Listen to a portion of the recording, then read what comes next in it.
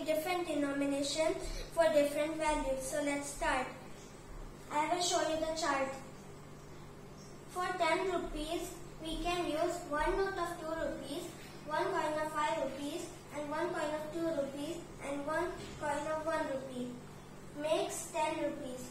For 20 rupees, we can use two notes of 5 rupees and 2 coins of 5 rupees will make 20 rupees.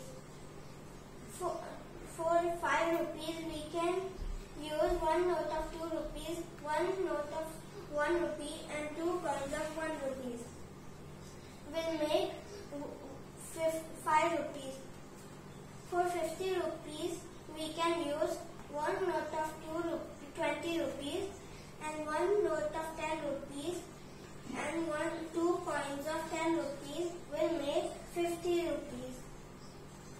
For 100 rupees, we can use two notes of 20 rupees and one note of 50 rupees and one coin of 10 rupees.